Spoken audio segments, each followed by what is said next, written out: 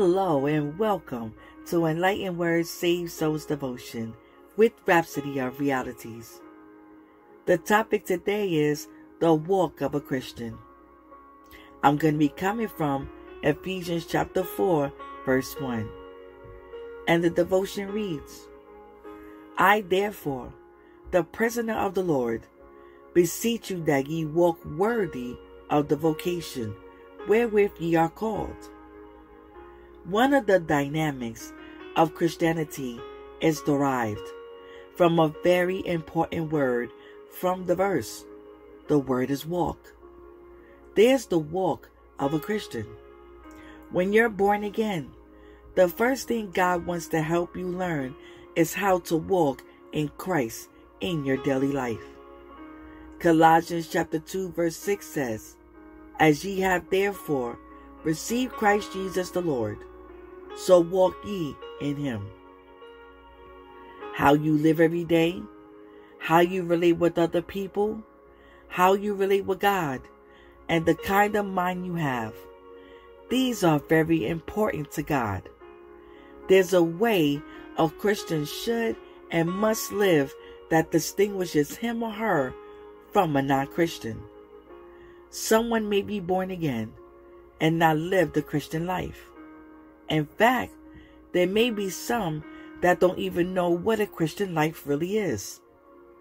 But the Bible says in Ephesians chapter 4 verse 17, This I say, therefore, and testify in the Lord, that ye henceforth walk not as other Gentiles, in the vanity of their mind. This is one of the reasons churches and pastors are important, because the spiritual life requires training.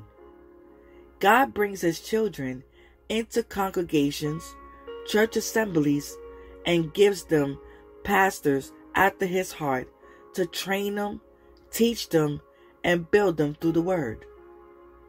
God expects that in the church, every new person that receives Christ, that becomes a member of the church, is trained in the Christian walk. Then he tells us why in Ephesians chapter 4 verse 14, that we henceforth be no more children, tossed to and fro, and carried about every wind of doctrine, by the sleight of man and cunning craftiness, whereby they lie in wait to deceive. In the 15th verse, he tells us the end result, growth. But speaking the truth in love may grow up into him in all things, which is the head, even Christ. The Christian walk isn't just for baby Christians. You begin learning it as a new convert. But God expects you to grow unto maturity and become firmly rooted in the faith and live triumphantly every day to the praise and glory of his name. That's the end of the devotion for today. But here is an encouragement prayer. Dear Heavenly Father, through the gospel, we've been separated from the word unto you, from unrighteousness unto righteousness, and from darkness to light. We open up our heart and mind to be trained and educated in the things of you. And through the word and by your spirit, we're growing unto maturity, firmly rooted in the faith to live triumphantly always. In Jesus' name, amen. Now before I go, I'm going to extend out the invitation to those that had not yet received Jesus Christ as their Lord and Savior. Remember, it's not by feelings or emotion, but it's by belief and faith, and you must say it with the open heart. Say this prayer after me.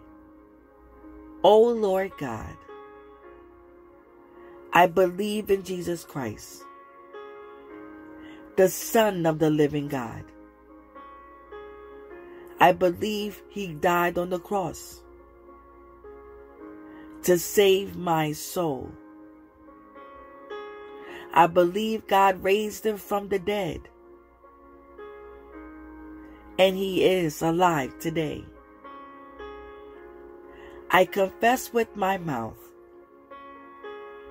that Jesus Christ is Lord of my life. I receive by faith eternal life into my heart. Thank you, Lord, for saving my soul.